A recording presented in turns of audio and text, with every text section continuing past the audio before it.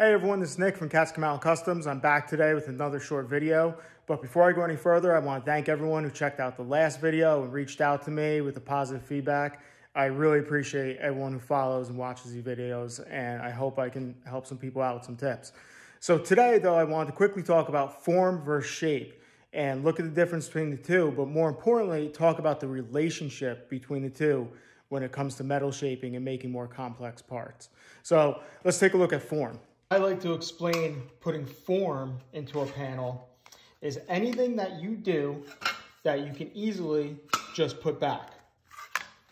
So bending, folding, twisting, rolling, anything. Whether you're doing it by hand, you need a machine, anything that you can basically just put back to the way it was is form. Now shape, on the other hand, is a little bit different.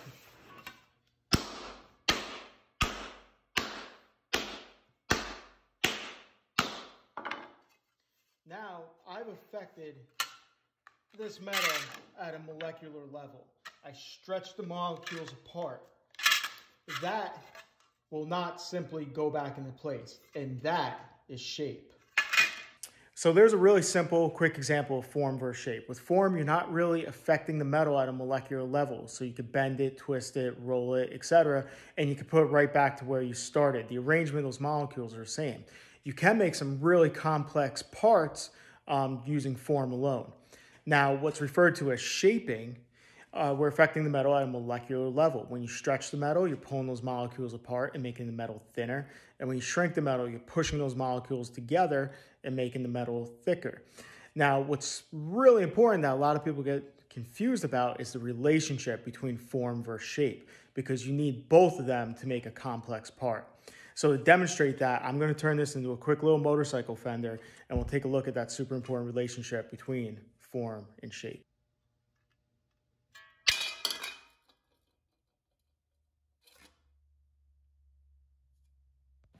Okay, I've spent a few minutes shaping this into a mellow little motorcycle fender. And if we look on this profile gauge here, you can see it has right about a 3 radius going across the fender.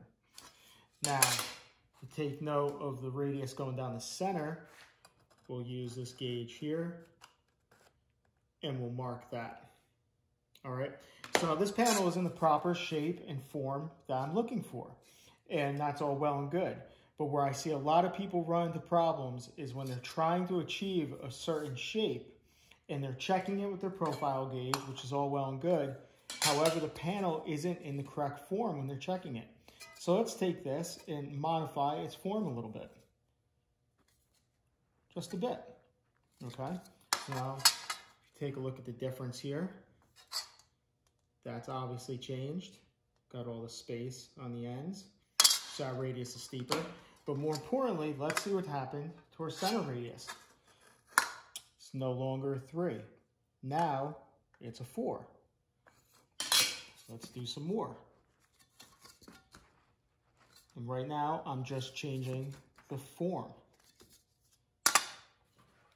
Okay. We're way off here now. And our radius is now turned to a 6. No fear though, it's just form. So if I put this back, see if it's close. Oh, I actually went back a little bit too far. Let's try that. There we go, pretty close. And our cross radius is now back to number 3. Actually, let's get that right back.